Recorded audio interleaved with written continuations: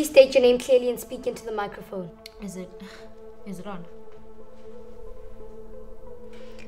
Where were you on the night of the 14th? I was at home. No.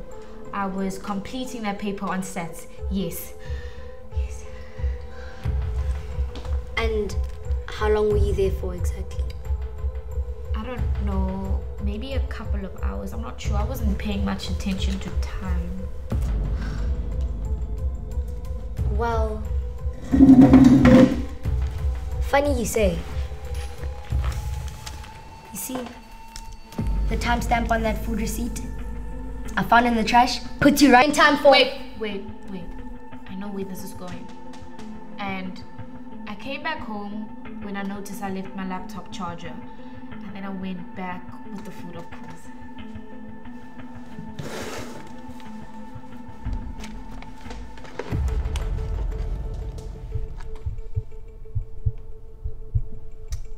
So, this barbecue sauce smudge happens to place itself there, I presume?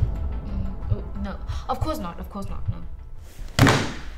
Cut the act, Pam. You're transparent now. I don't know what you're talking about. Fine by me. I can do all the talking. Now, your alibi seems to have more holes than Swiss cheese. So let's refine it. It's the 14th, the night of the 14th. You say you went to school to finish your paper on stats, and to my knowledge, that paper is only due in a month's time. And we both know you're not one to slay the dragon of delay. No, wait a moment now. Or you've already taken your vow of silence. I saw the playback marker. I had to know. We made a commitment. He's dead. Jon Snow is dead, okay? What was I supposed to do when you're never home? I'm sorry I had to find out this way.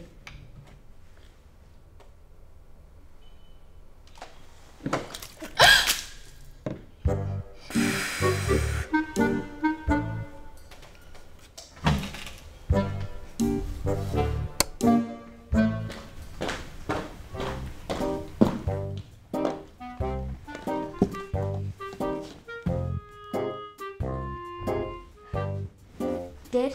Stabbed in the gut. Labeled traitor. Ah, you don't say. Episode 6. Repeat.